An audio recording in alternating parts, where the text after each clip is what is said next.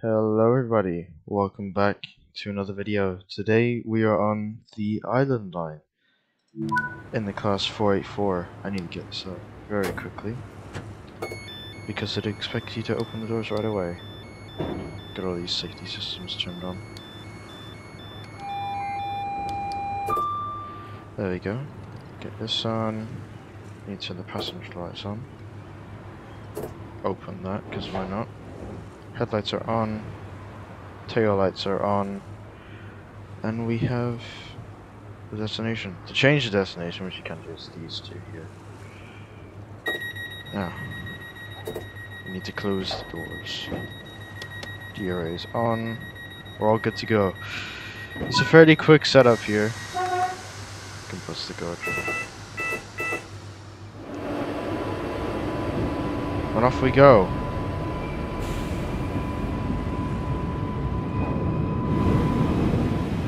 So yeah, this is the class 484 to the Isle of Wight, to the island line, part of the updated version, I guess. Which, if you're looking to buy the island line, and you're not sure if you need the older version, like I was, you don't need to buy it, the older version. You just need to buy this one. And then that's it.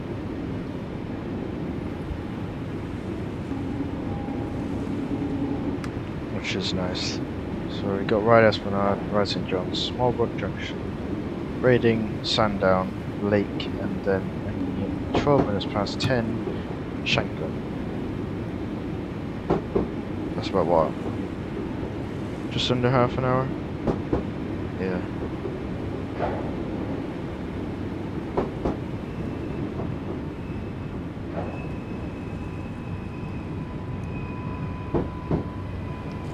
Come. Stop markers just there. So Ryde Esplanade. And this, and I open the doors. There's our marker. It's fine. Now there is guard panels here, but I don't know how they work. So I can't do anything with them because I don't know how to unlock them, and I can't find anything in the cab to get them open. But yeah, it's a cool feature. I do. Yeah, I know they do work. I just can't figure out how they work. But it's fine. We're not using it today because you can play as a guard. If that is your wish. Let's get those doors closed.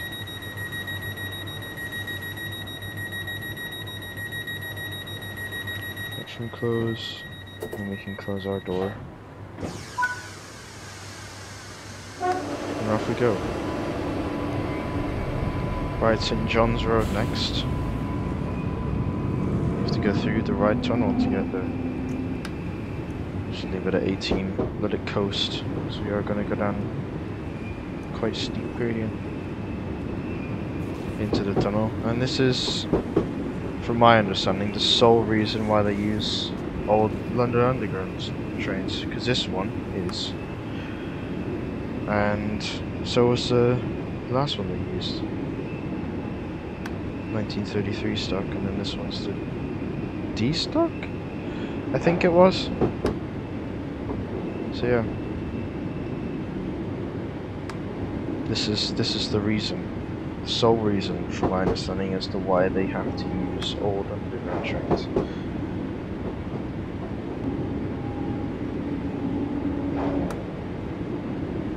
But I feel like these old undergrounds kind of make sense. But old underground trains kind of make sense, I suppose.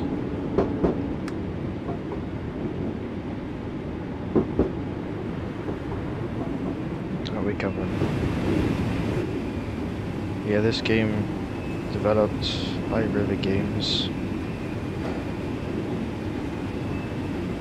River Games is best, definitely their best route on the game. Though they did release the new Scottish route, the Edinburgh to Glasgow, the 385.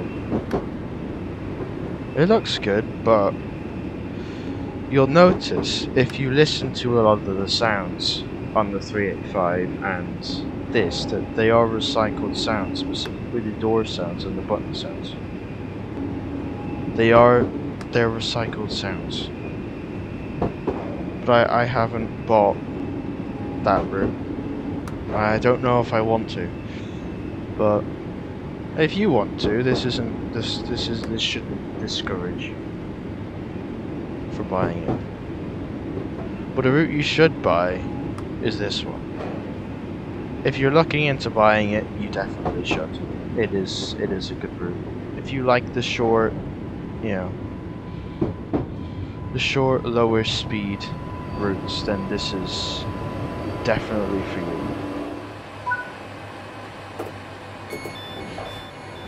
Good. Came in early. Came very early to this stop.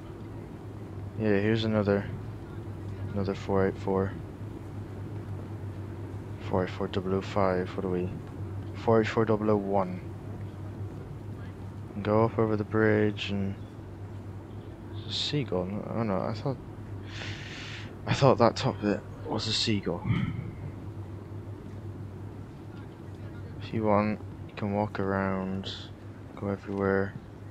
You can go in the sheds. There's a little dinosaur there. Those are the... Is it a dinosaur? I think it is. That's one of the collectibles. Another one to Sailor's hat. It's pretty cool. It's pretty cool. The attention to detail on this route is quite good. It is very good. It is quite a high standard.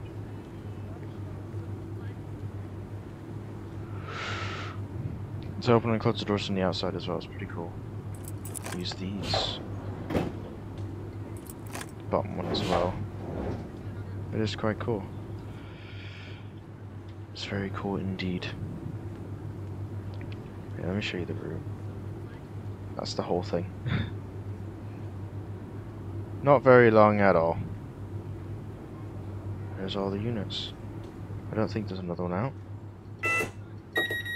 Wrong button. Let's have a look. Is there another one further down the line? No, there isn't. We need to get going.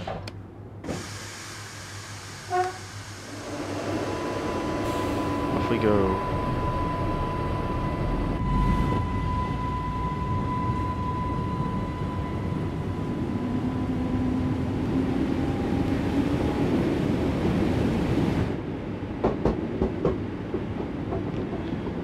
Oh, and soon we get to go to the top speed of a whopping 45 miles an hour. How exciting.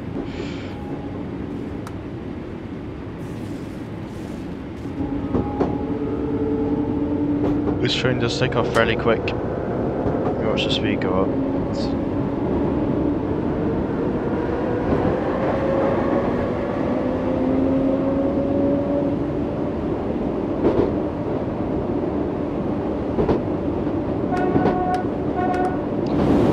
Yeah, as you saw on the left here, it does have a horn and a whistle.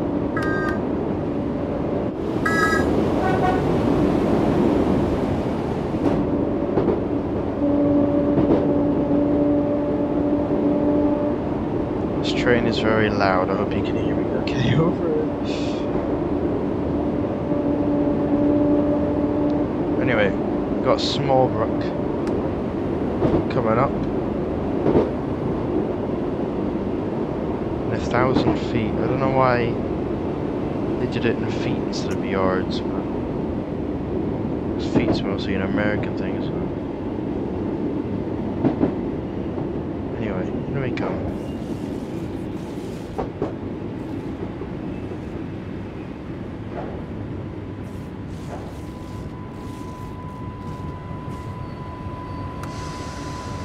There's our marker on the left, the 2 car.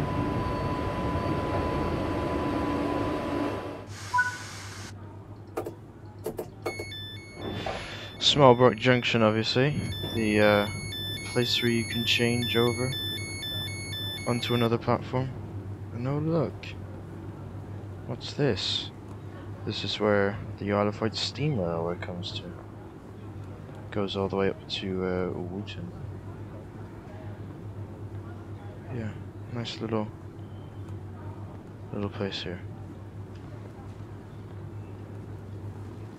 Anyway, and there's our train to Shanklin. Calling it Sandown Lake in Shanklin. We've got Braden before Sandown.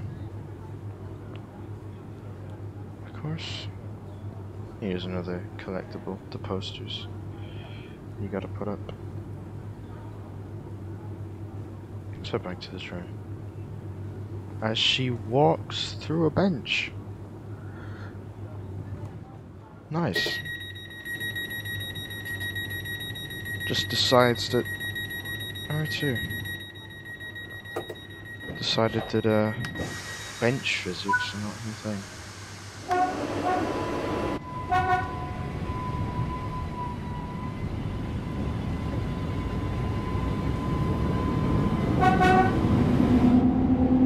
It would be cool if they added the steam railway into this.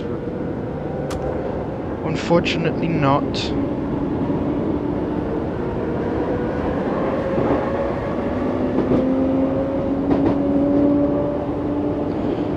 But it is there on TS Classic, if you do want to have a go. It's all there. It comes with the Isle of Wight route, it's not separate. Of course, the Isle of Wight route that they sell on TS Classic is the old version, the non-updated version. So you've still got the 483s and braiding still single track, which here of course it's not, because it's been upgraded to double. It's now a passing point, just like Sandown was.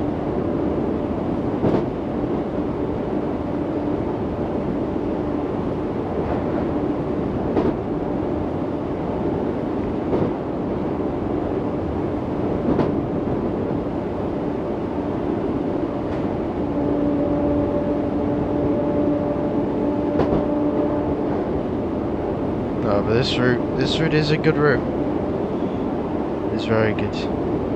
Tripping it quite a bit. Both in TS Classic and TSW3. Just is very, very good.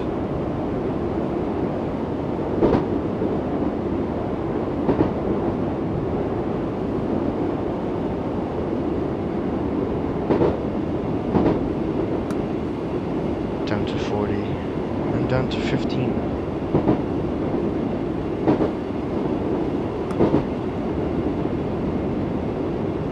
Yeah, Rivet do make sure their trains are very loud, which isn't a bad thing. By all means, it is not a bad thing, because we like loud trains. But they are there's loud and then there's Rivet loud.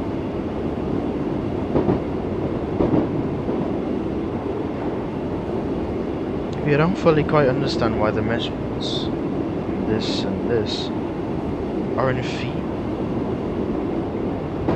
Can't quite understand it, but obviously since I'm an American I cannot wrap my head around feet at all. How big is a foot? I don't know.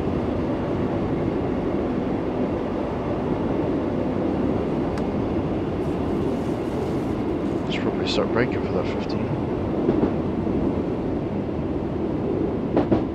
So it's just past the bridge. There it is. Right next to the signal. It's telling us that we can go in to the station and we're going to the left.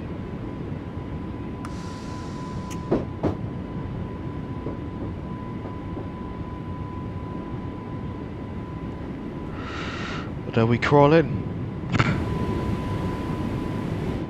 Let's go watch it from this level crossing. It's a nice tractor. Nice tractor.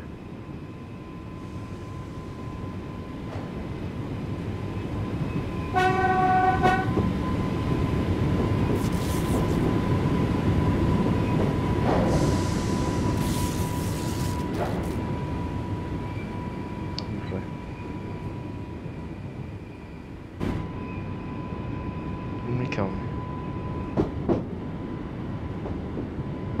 Notice that signal box there. Can walk in that. If we have time. I think we do. Go over. Stop.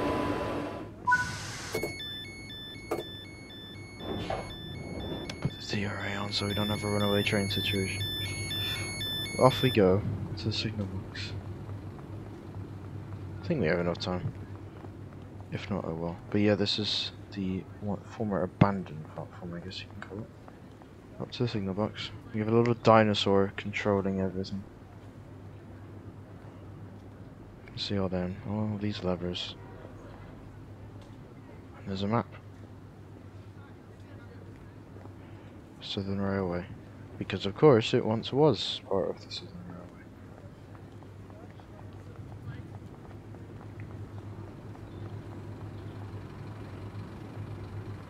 But now it's not.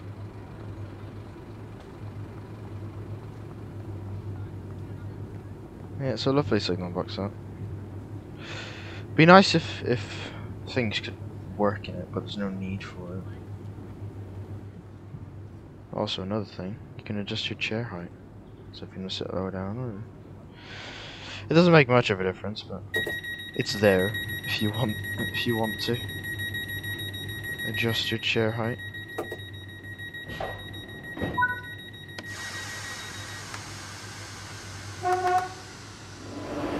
Off we go to Sandown in 9,000 feet. However far that is, I don't know.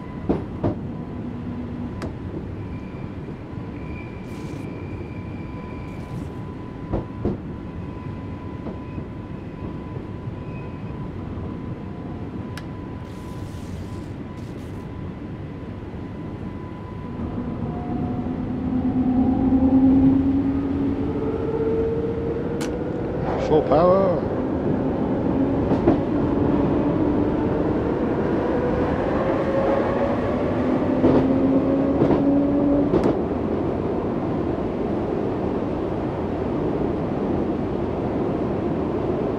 Another westward.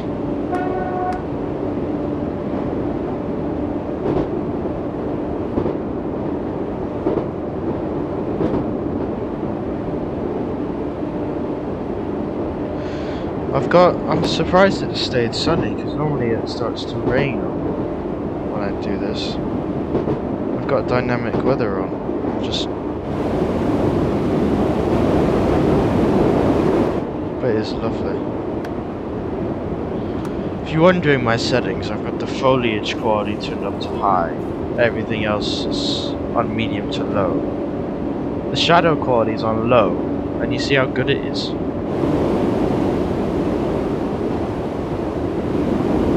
The lighting is still up to a very good standard, very good quality. I would put everything up to the highest settings, but my computer can't do that. It will oh, I don't want to know what will happen if I did do that. It wouldn't be very happy with me.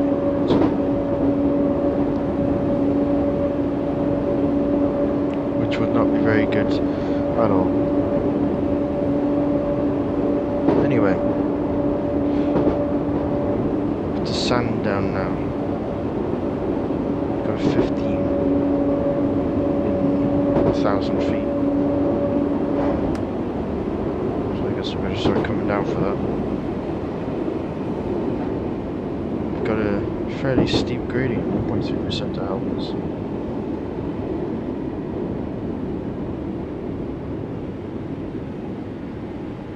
So I speed them just bad, essentially.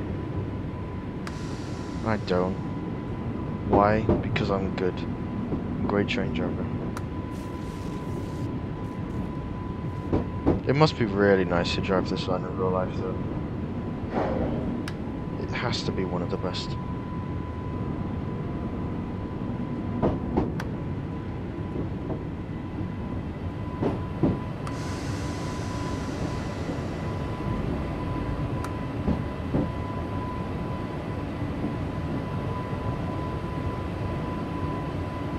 course, if you're someone who likes a challenge, you can do this through Hudless, and I have done it Hudless before. It's really nice. It's quite easy to learn the route as well because there's not much to it, you see. So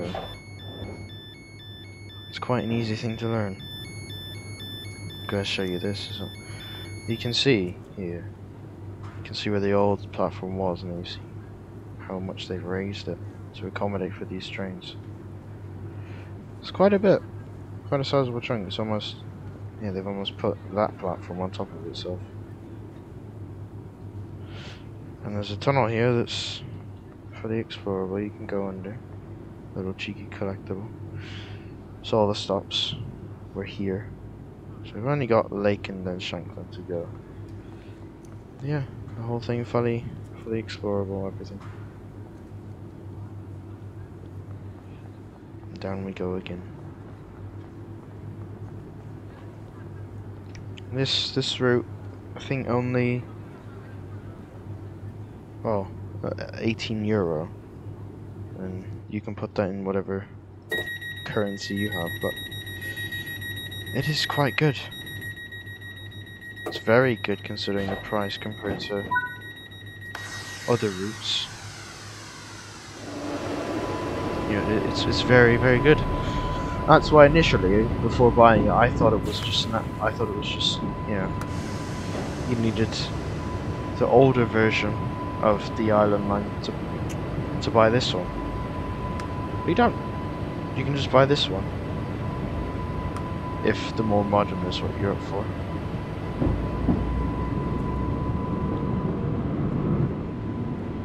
But it's still, it is very, very good.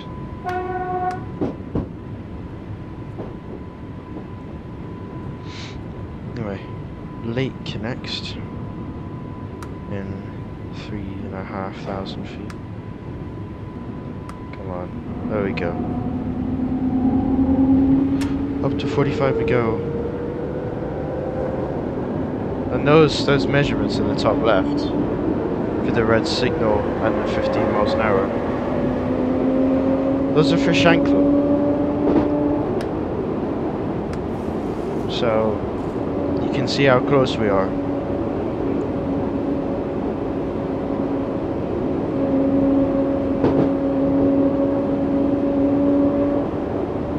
And now we've got a downhill gradient of 1.1%.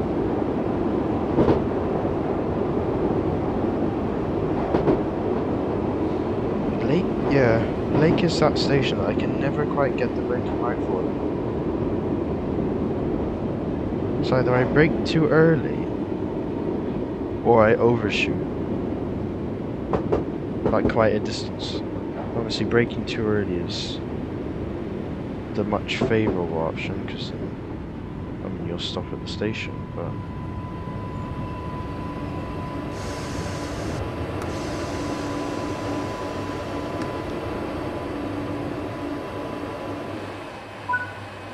it's good enough.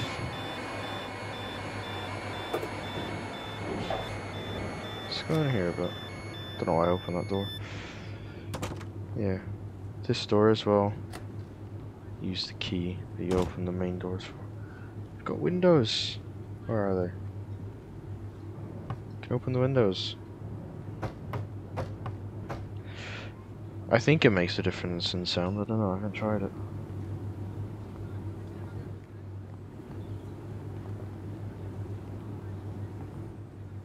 It's very modern.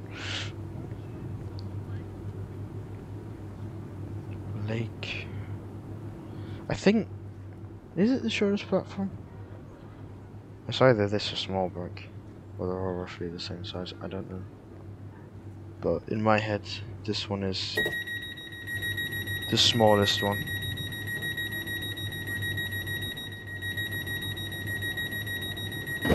Doors are closed, and our door is closed, and we can go.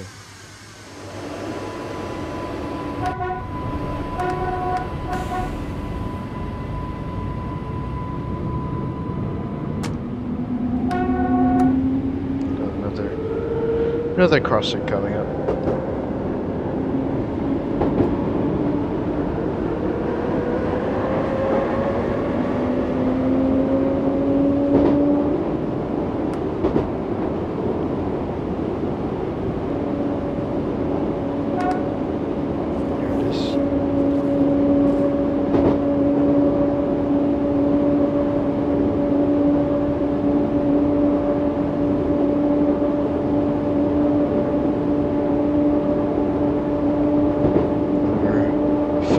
It's the 1.1% gradient.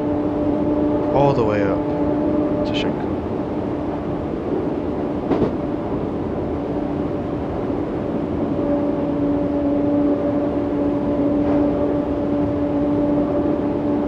If you wanted to take it back as well, there is a very short turnaround. I think it's like 4 minutes, so you don't have much to wait at all. So you can get there, open the doors, shut this end down,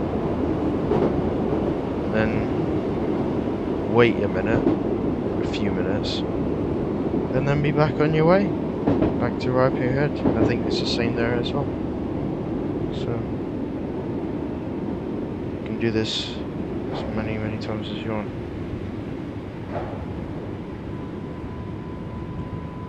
And then we come to Shanklin, the last stop.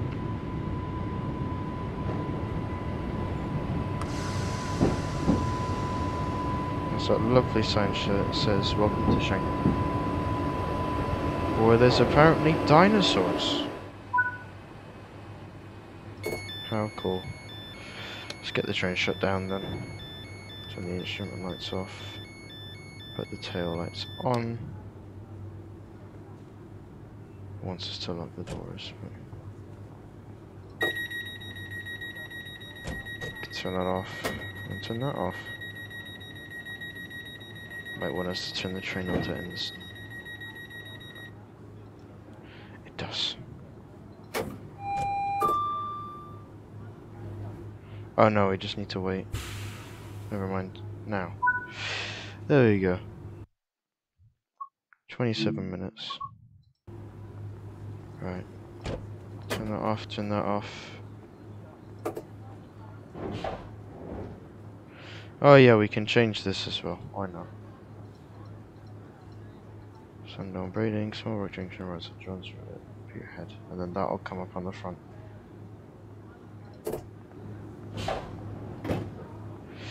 Hey guys, that's gonna be it for today's video. Hope you did enjoy. If you did, then please do go ahead and leave a like. It really does help a lot. And subscribe if you want to see more videos like this. And let me know in the comments if there's any route you would like to see me drive in the future. And yeah, it's gonna be it from me, and I'll see you later. Bye bye.